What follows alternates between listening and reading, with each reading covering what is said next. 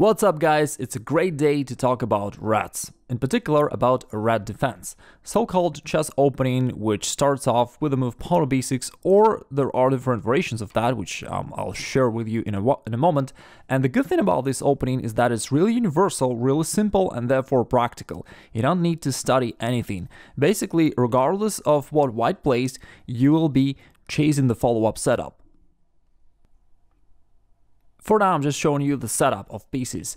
Therefore, you fianchetto both of your bishops, the queenside, the kingside bishop, then you develop your knights accordingly, and you castle usually to the kingside. So here's the setup, and again, the great thing for you is that you can play a bunch of first moves unthinkingly, and you also have little to no chance to blunder anything, because all your pieces are really compact, they're protecting each other, and there is literally nothing you can possibly lose here. Another advantage is that it's a really great counter-attacking system. Kind of like Hedgehog system in Sicilian and some other lines, where you're ready to start your counterattack any moment you want, because so far you keep your central pawn structure really flexible, and at any moment you want, you're ready to push any of your pawns forward. You know, any of these four pawns can potentially start to go forward and start counterattacking the white center. Usually you would really go for that c5 pawn advancement. It's like the safest and the most solid way for you to start the counterattack without weakening your position at all. But like I said, the other counterattacking options are still viable, you can still consider them. Now I'll show you two different examples. The first one was played in a blitz game, and after that we'll go to another one which is really cool, one of the greatest games I ever saw really. So here black player firstly fianchetto the queenside bishop, and after that the kingside bishop. There goes pawn to e6, knight goes to e7. So far everything is according to your setup. Here black played knight to d7, queen to d2. At this point black played first typical move pawn to h6.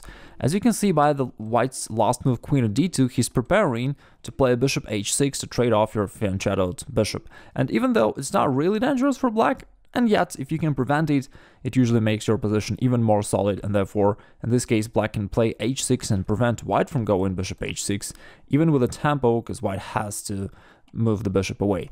He played bishop h4, and here black played pawn to g5, which is another common idea in this setup, to use this expanded fianchetto, where you're gonna gain some extra space as well. And after the bishop goes to g3, now after black goes knight to g6, you can see that black has more space on the king side, and in some variations he's even ready to push his pawns forward and attack there. Not necessarily, but it just gives you an additional option. Or sometimes after you castle, of course, you can push the f pawn forward, which would also help you to start your attack there on the king side. All in all, pretty cool thing. And as you can see, a whole lot of ideas that you have here, and this system is definitely not as easy for white to handle as it may seem at first. For example, in the current game that we're analyzing, white just played rook to d1, and after g4 he resigned. All of a sudden, it turned out that the knight there is trapped on f3 and it has no square to escape. And here's the final game that I promised to show you for today, and the game is super exciting. The game is between Paulson playing white and Blackburn. Both of them were fairly strong players at the time. So the game started with fairly standard moves. Black just sets their setup. White also develops the pieces and grabs the center. Black goes knight to h6. Well, we discussed that usually the knight goes to e7 and this setup, and it is certainly correct. But in this particular case, black noticed that after knight goes to h6, this knight has the potential to jump to g4 and attack the white's bishop, which is somewhat restricted by the white's own pawns and pieces, and therefore black decided to develop the knight there. White played knight f3 to provide some escape squares potentially for the bishop, and black pushed pawn to f5. It wasn't super necessary, and yet, like we discussed earlier, it's one of the black's ideas to wait for the suitable time for the counterattack, and he decided to begin it right away.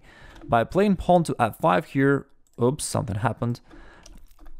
Yeah, here's the position. By playing pawn to f5, black is obviously putting pressure on the white's pawn, and white therefore played pawn to e5 to close the center, and black plays queen to e7. Another really good move, because black keeps it flexible still, and whether he's gonna castle kingside or queenside, he saves both of the options, and therefore white needs to consider both of them. White played queen to d2. And at this point, black went knight to f7. I'm not really sure why didn't he go to g4, and after that, he could possibly capture the bishop. Bishop is stronger than a knight, by the way, just in general, because some chess books for beginners say that these are equal pieces, but it's not exactly true. Bishop is a bit stronger, so if you can trade an opponent's bishop, it's usually favorable for you. Anyway, in the game, he played knight to f7, which is also okay. White played rook to d1, black castled queenside. By the way, the really interesting thing about this game, it was actually a simultaneous game played by white being blindfolded. So it's really crazy. The guy was not looking at the chessboard and was playing 10 games simultaneously, and yet he could play them at a really high level. White played pawn a4. Now we see the opposite side castling, and white is ready to attack there on the queen side. Black traded the pawns in the center and plays pawn h6. He's preparing similar kind of an attack on the king side. White played pawn a5, and here black played a really creative move, pawn to b5. Well, this is definitely very risky to play pawn moves of the pawns that cover your king, so I would say that it is objectively speaking a mistake, and yet it's a very creative move. We'll see now in a moment what was the black's idea. White played pawn a6. Really good continuation. It's not really the pawn sacrifice, because if black captures this pawn, which would be a mistake because it would only help white after, let's say, rook a1 to attack there and to get to black's king. So this is definitely very dangerous for black. That's why black retreated with their bishop back to a8. And now after white captured the pawn, we can see what was the black's idea. He captured the pawn on e5, taking advantage of the pin along the d file.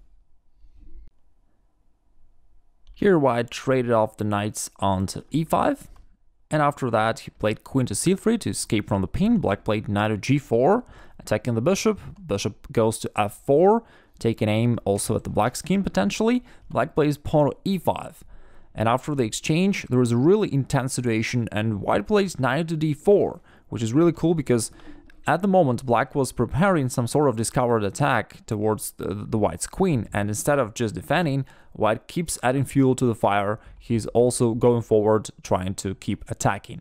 And at this point, black played a really fantastical move, the move which is really hard to make in a practical game. He played pawn to c5, and yet it's a great move actually, because even though it's super dangerous to play a pawn move which totally makes your king so vulnerable, and yet it keeps attacking, which is the main motif of chess. And if you keep attacking, that is usually the best thing you could do.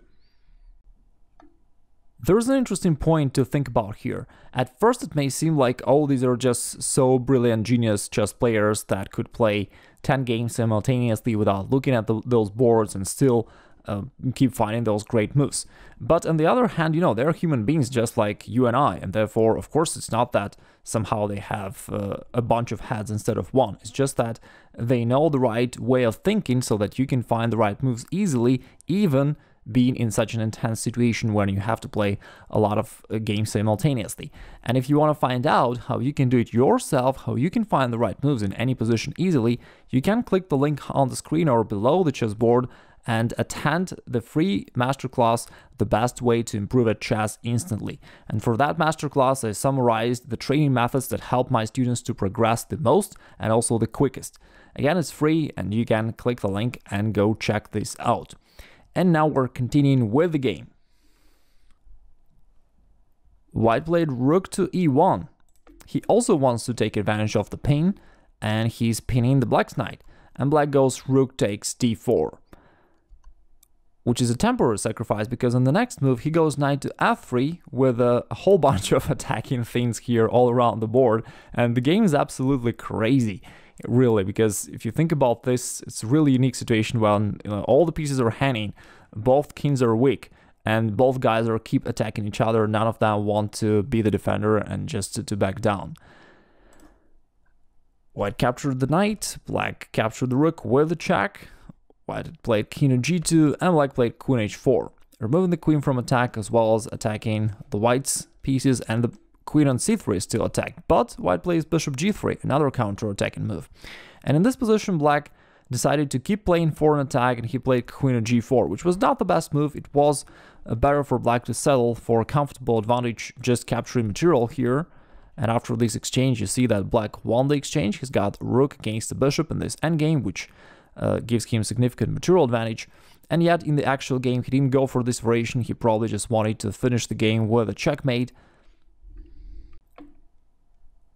That's why in this position, instead of going for that favorable endgame position after a simple bishop takes c3, he played queen g4. He wanted to keep queens on the board, hoping to continue his attack.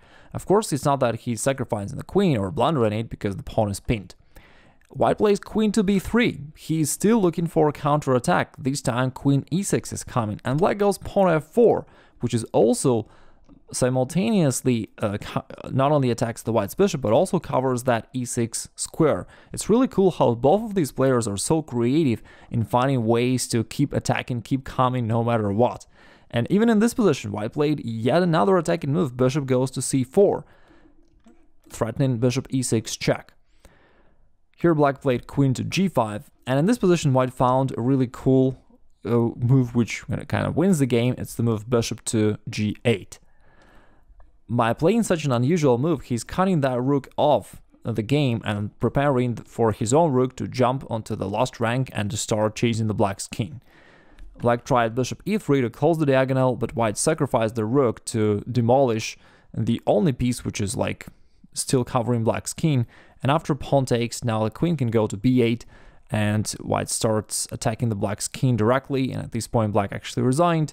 And you can see that white just simply has too many threats to handle. For example, in some line like this, white would just promote a new queen and would checkmate the opponent's king very soon. Now let's have a little quiz for you.